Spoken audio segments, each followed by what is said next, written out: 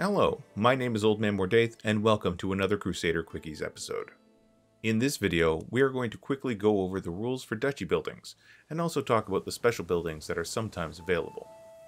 If you enjoy watching this video on fancy buildings that cost enough to end famine in one of your unloved baronies, consider liking and subscribing for more Crusader Kings and Stellaris videos. You can also visit me on Twitch and ask questions live there. First, let's take a look at the duchy buildings. To do so, find the capital of a given duchy. The easiest way to do this for new players is to select any county. Normally the leftmost shield shown here will be the duchy title that the county belongs to. Left click on it. You will now be on the duchy's map mode. You can also enter this mode by clicking on the map mode button down here. Remember, if you get stuck on the map mode and are afraid, just click this button. It'll take you back to the friendly Realms map mode that you're probably more used to. In the duchy's map mode, this will show you the historical by-law borders of a duchy. Where the duchy shield is shown is the traditional capital of this duchy. This is most likely where your duchy building slots will be. Click the county that holds the shield and you will see the holding information.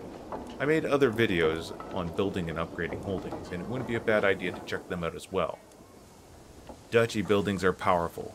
They typically grant bonuses that affect the entire county, grant perks to the ruler, or increase the power of your soldiers and knights, sometimes more than one of those abilities. To be able to build and benefit from them, a few criteria must be met. First, you must directly control the county that the duchy building will be located in. Second, you must hold the duchy title as well. If the duchy has not been created, you must create the title. This might cause some issues if you hold too many titles, but that's a topic for another video. After those two criteria are met, it usually means you just need to pick and choose which building to add.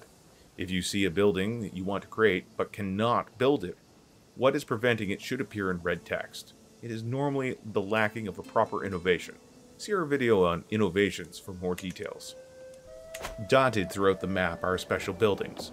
These special buildings are often of real historical importance, like the pyramids. For folks like myself without a background in history or geography, many of these will be found incidentally.